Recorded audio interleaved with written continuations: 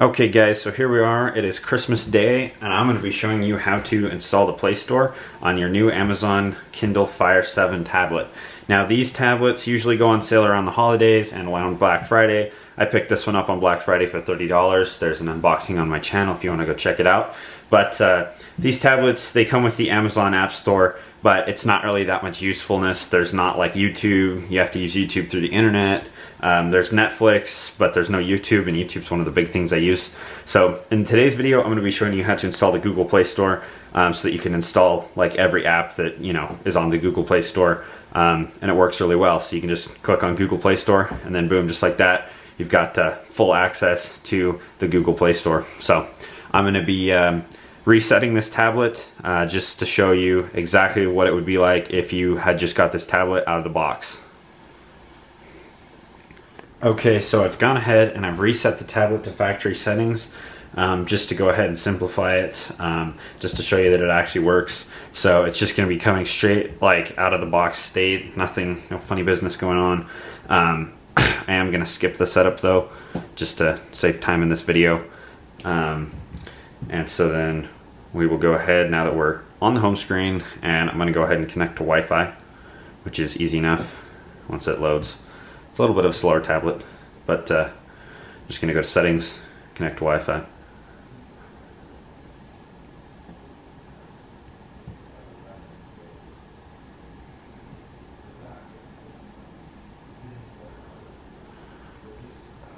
There we go. So now that we're connected to Wi-Fi, we can go home, and don't worry about this little thing. It's just requesting permission for the Contacts app to work. It's nothing at all. So just like that, we're on the home menu. We've got Wi-Fi. So now we're going to want to head over to a web browser, like Silk web browser. It's just the pre-installed one. It'll work fine for this video. You just need to be able to access YouTube to get to the description of this video. So you're just going to want to head over to youtube.com.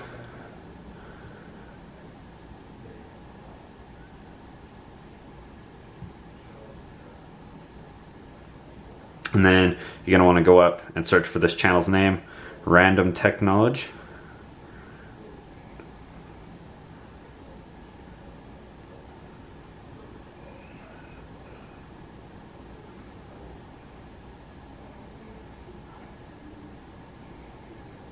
Random Tech Knowledge.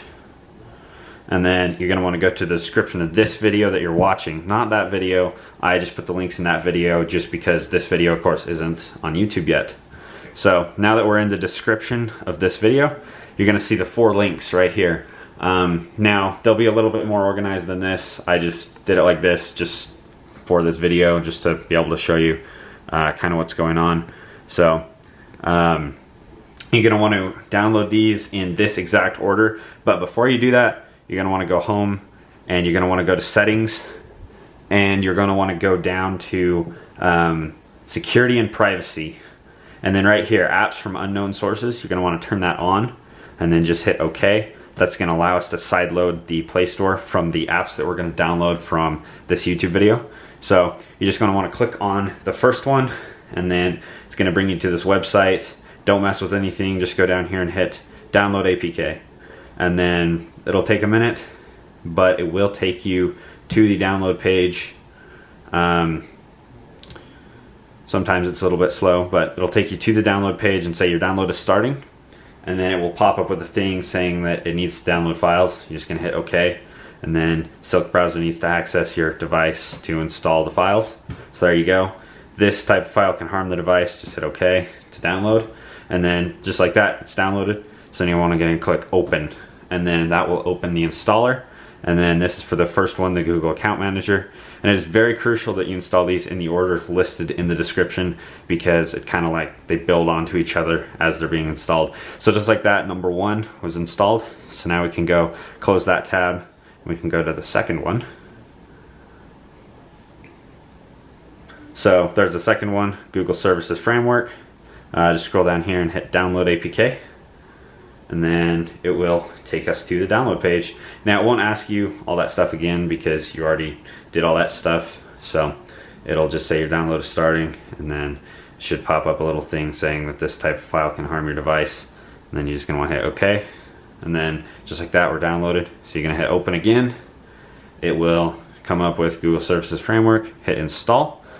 It will go ahead and install it. These usually don't take that long, as you can see, because this is a decent tablet. You know, it's not like the old Fires where they're kind of slow. So now you're gonna want to go download the third one.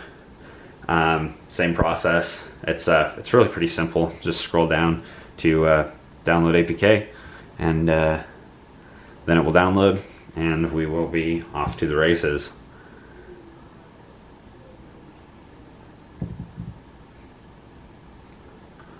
Okay.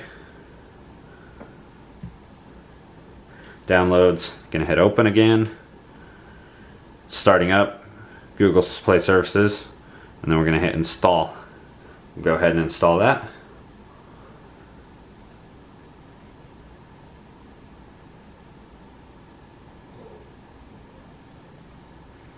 This one takes a little bit longer. This is kind of like the other half of the Play Store, kind of. This is what allows the Android apps to be able to run on the hardware. It's basically kind of like an adaptive layer. It's pretty fancy. So there we go, installed. Gonna hit done. It'll just take us back there. Close that tab. Go to the fourth link, which is the actual Google Play Store itself, and we are gonna scroll down. We're gonna hit download APK and try not to click on an ad. There we go. So your download is starting. Just a matter of waiting. So there it is. Gonna hit OK, and then we're gonna hit open. So now we're gonna hit install. Same process as all the other four. It's really pretty easy. So there we go, installing the Play Store. And then once this is installed, you can literally just hit open, and it will open right up. So just hit open, and boom, just like that, you're gonna have the Play Store. I do recommend restarting your device, but you don't necessarily have to. As you can see, it works right here. You just hit sign in, and it should take you to the sign in page.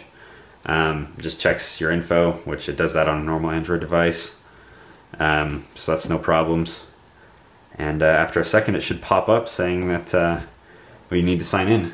And then just like that, you can just go through, sign in with your normal Google account, and you should be able to download any of the apps on the Play Store that are supported on this device. So it's really pretty simple, but I hope this can help. So just like that, this is a notification saying that Google Play Protect is turned on, which is a good feature to have, and update Google Play services. So once you're signed in, you're going to want to go ahead, click on that notification that I just cleared to update the Google Play services, and make sure that everything's working.